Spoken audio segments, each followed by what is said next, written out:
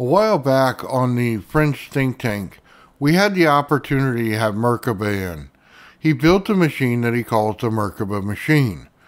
What it does is it's shaped like the actual Merkaba, but on the inside it's using sound in order to spin a neodymium magnet that's circular, or a sphere.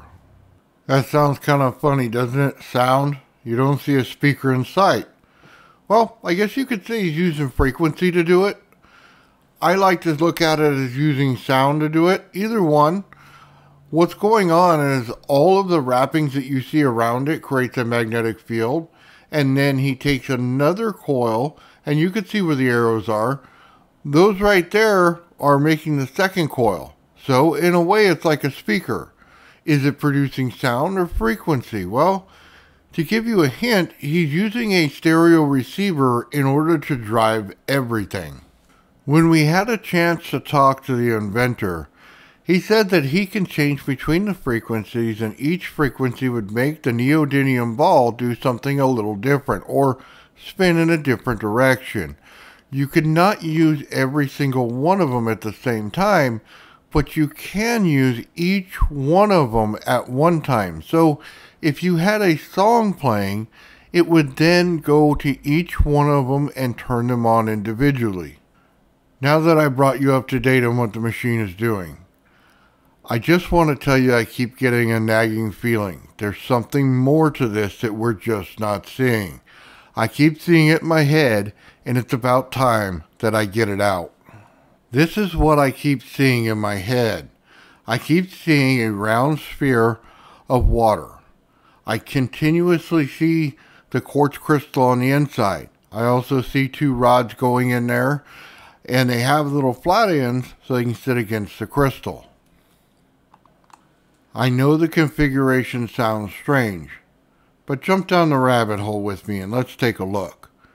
If we understand piezoelectricity, when you strike two pieces of quartz together, they create light.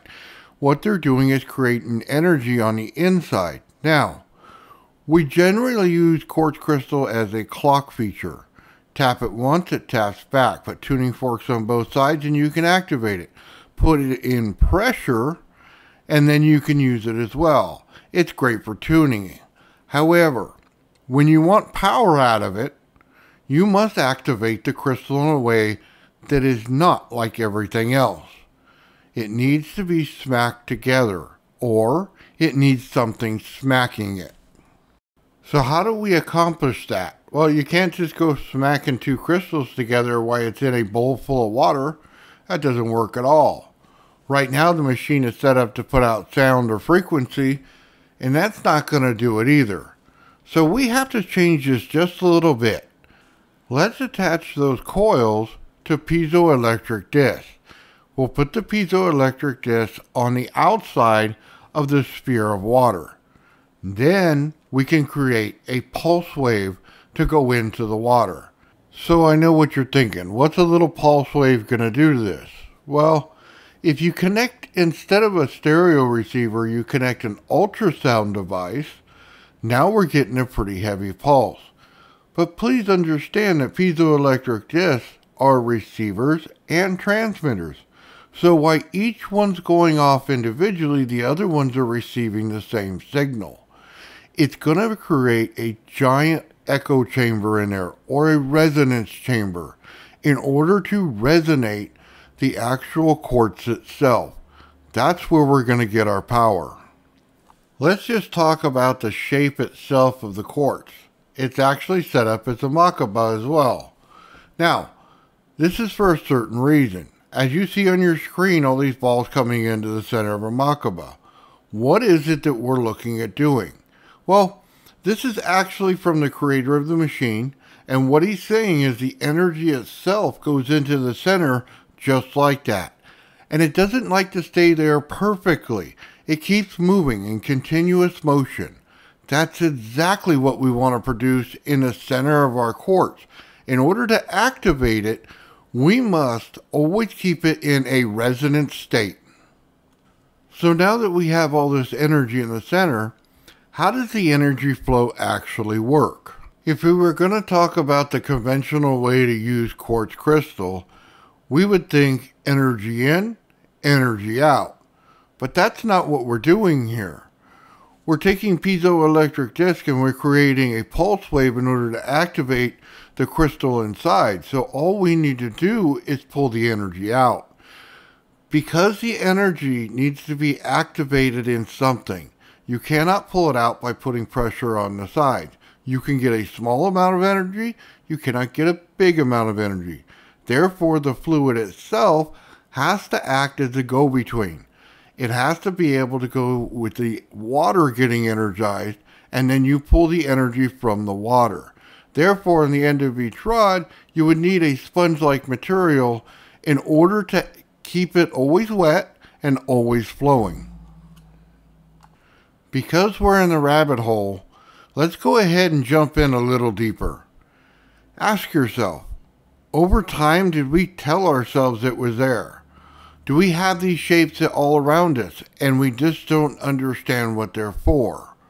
Let's take a look at many shapes around here that are in the Merkaba shape and let's see what people think about them.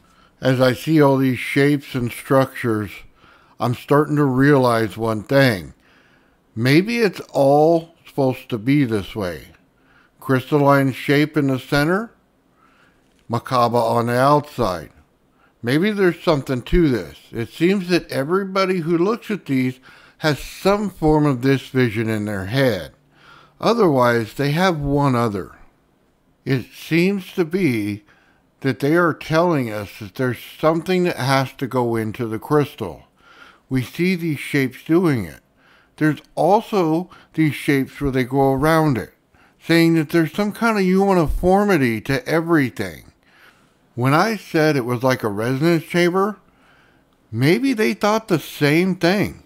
Maybe this image shows that it was a resonance chamber. Since we are completely lost in the rabbit hole, let's continue one step further. These are the images I also see out there. A human figure inside the Merkaba. Why would that even make sense? Well, we have crystalline in our body. We actually can make it when we have gout, or it's in our brain as well. It's crazy. Maybe it's saying that we can communicate on some scale once we actually activate the crystal itself. That's just amazing. But there's one more step in the rabbit hole. We can go just a little deeper. This is what I keep seeing. However, someone else must have seen it that way too, because this is what they made. This is what they drew. This is what they put up in their program in order to make it. So you can see this picture. Is it really, truly the energy source for a ship? Is there something more to this? Well, we're just going to have to find out, aren't we? At some point, we're going to have to build something like this. Guys, we're already deep in the rabbit hole. You never know what's coming next. That's why it's the Fringe think tank. It's not the NASA think tank. It's not the everybody approves of it think tank. It's the Fringe think tank, where we go outside the box and look at everything everyone else won't. If you want to catch an episode of the Fringe think tank, it goes on every Monday night, 3 p.m. Pacific Standard Time.